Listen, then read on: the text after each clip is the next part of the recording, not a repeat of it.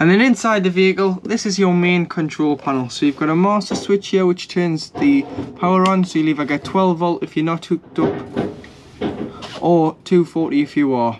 Then you've got tank heaters, so the tank heater button here, if it's going to freeze overnight, just put this on. It puts a bit of current through the water in the water tank, which is underslung on the chassis to stop the water from freezing.